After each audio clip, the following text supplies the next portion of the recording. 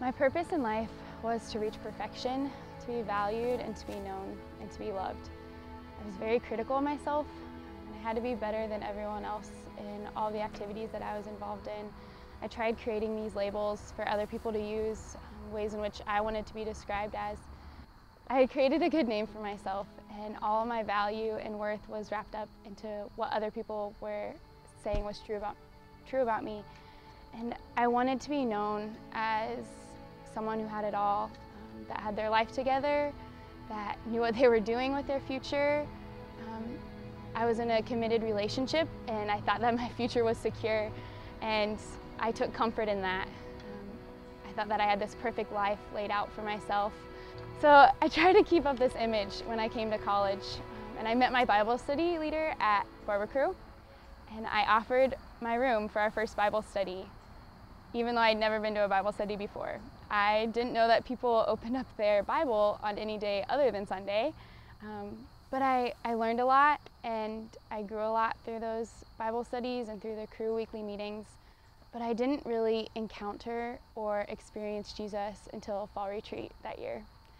The theme was all in, and the speaker communicated that God is so holy, so set apart, so free of any blemish, that we don't deserve to know him. And then he continued with that his standard is so high and he is so great that we are so unclean. He opened my eyes to my sin.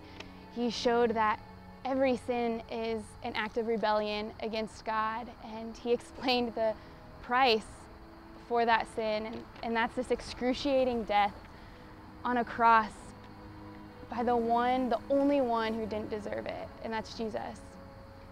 My eyes were opened to the sexual sin, the judgment, the pride, the selfishness, and the idols that I had in my life that I wasn't aware of.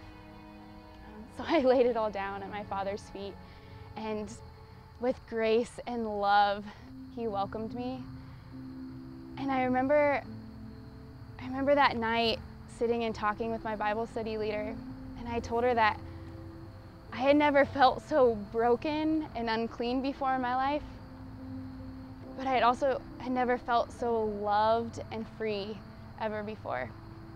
Jesus freed me from the chains that were weighing me down for perfection and the desire to be known. He revealed to me that I am more known by him than I had ever imagined. I used to need others' attention and praise to feel loved and to feel wanted, but now I just praise him and I know that I am loved. My purpose for my life used to be for others to know and love me. My purpose for my life now is for others to know and love him.